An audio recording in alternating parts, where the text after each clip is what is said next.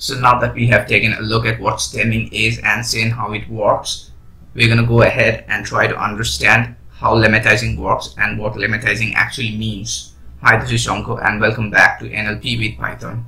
So lemmatizing is another way of grouping words into base words with similar meanings, and if we go for the formal definition, it is a process of grouping together the inflected forms of a word so that they can be analyzed as a single term identified by the word's lemma.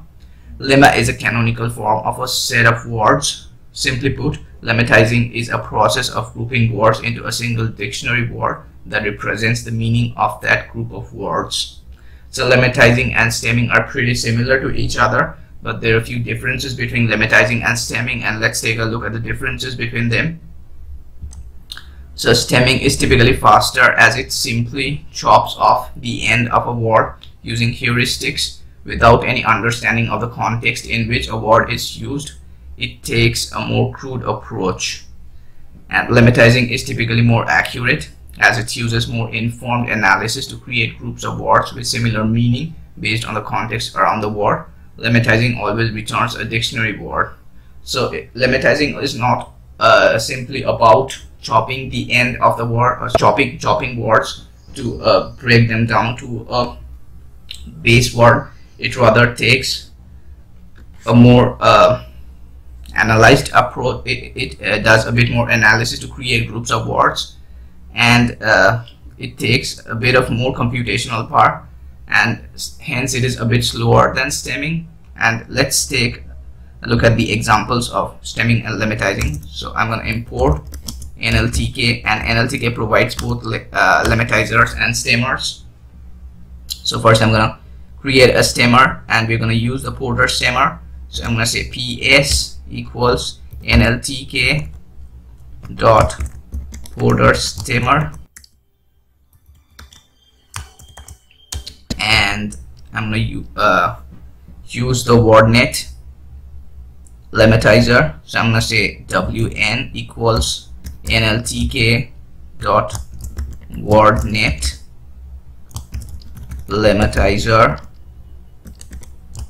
and let's run this, and let's try to print some words, print the stemmed and lemmatized forms of some words.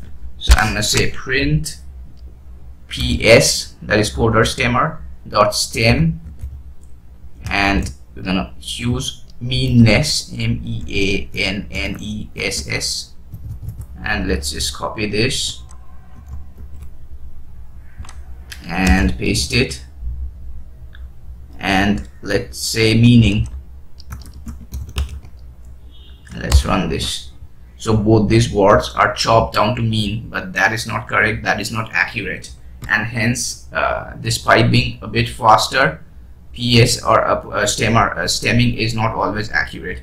Now let's go ahead and try these words with the lemmatizer.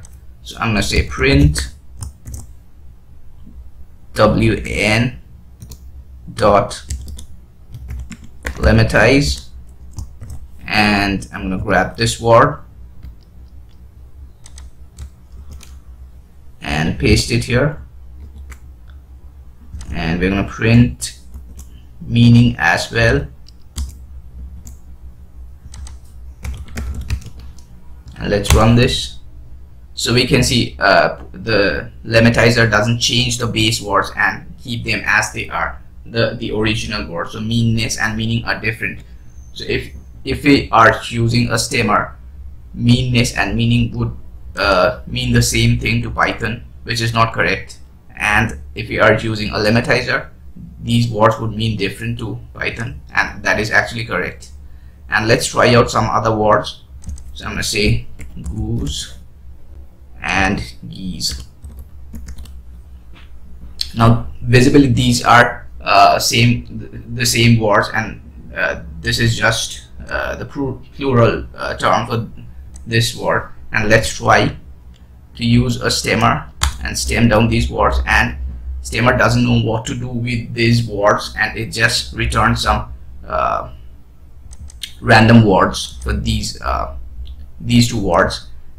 And let's try the same words with a lemmatizer and see how it works.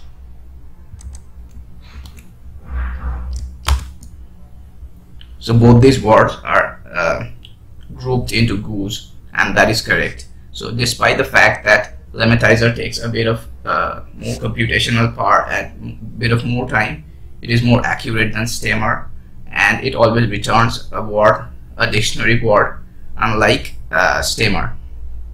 But in our example, we're gonna go ahead with the stemmer, and we're not gonna use lemmatizer, because lemmatizer would take a lot of time for processing the data that we have inside our data set, and we'll just keep it simple and use stemmer. But I would encourage you guys to drill down lemmatizer and know more about it. So let's take a look at what we have done so far. So we have read the data from the file named SMS spam collection. So essentially this is a file that we have read in using the pandas library, and we have created a data frame out of the raw text data, and then we have removed punctuation from the data set. We have tokenized the string of words into a list of tokens, and we have removed stop words. We have stemmed the data set. So this is all that we have done so far. And next up, we're going to take a look at vectorizing and try to vectorize our data. So what vectorizing? Let's take a look at what vectorizing is. So up to this point, we have discussed several times how Python really only sees a string of character when looking at text data. Now that we have learned how to read in text data and clean up the raw data, we need to format the data to something that Python can understand and comprehend and use to train a model. The process of converting text to a form that machine learning can understand and comprehend is called vectorizing. So vectorizing is basically a process of encoding text as integers to create feature vectors. Now if you're new to machine learning and if you're not already familiar with feature vector, well, a feature vector is an n-dimensional vector of numerical features that represent some object. And we're going to try to understand what feature vectors and vectorizing is in a later part of this course. And let's talk about document term matrix a bit. So a document term matrix, or a term document matrix, is a mathematical matrix that describes the frequency of terms that occur in a collection of documents. In a document term matrix, rows correspond to documents in the collection, and columns correspond to terms. So that is a very formal definition, and if we try to simplify things a bit, basically a document term matrix would have rows representing each message inside our document, and the columns would represent each distinct words that form this document, that are present inside the message, that inside the actual message. And the cells inside would represent would be a number that would represent the times or that this particular word occurs inside the document. So at a very high level, that is what document term matrix is. And there are various ways or various types of vectorization that we can do on our data, and they are count vectorization, n-gram vectorization, and term frequency or term frequency inverse document frequency, or TF-IDF. And we're going to take a look at each of these vectorization types in our next few chapters, and stay tuned for the next chapter. Bye.